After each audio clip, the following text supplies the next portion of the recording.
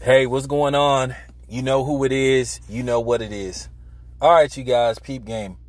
All right, Nick Cannon reports and issued a statement. He tweeted that Eminem's lawyers legal team have contacted him about the line that he said in the diss record about, basically him, giving a man, some lip service.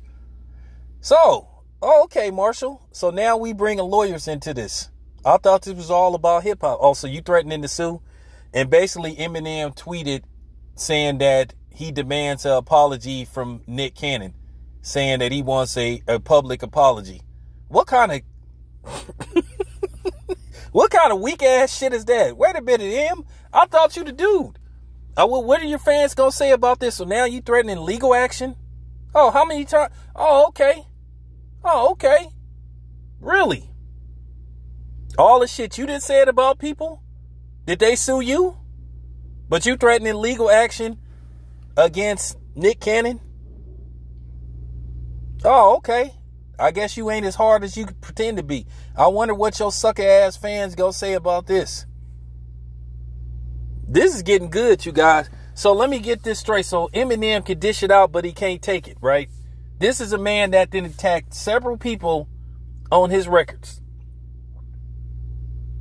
He done made all type of suspect comments, but then as soon as somebody clapped back at him, he talking about he demand apology or he gonna sick his legal team after.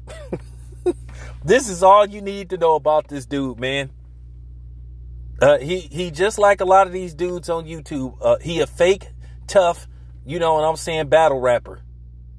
I mean, why don't you just accept Nick Cannon's challenge? Just go one-on-one. You know what I'm saying? And settle it like that. But we already know Nick Cannon will piece you up. Because like I said, you ran from a fade from Everlast. And that's documented. And your fans can't save you. They can't make no excuse about why you bringing lawyers into this, homeboy? Oh, man, you demanded an apology? Oh, my God, man. What can I say about this dude, man? What can I say about this dude, man? For real, man. This your boy Tail Biz, man. I'm out.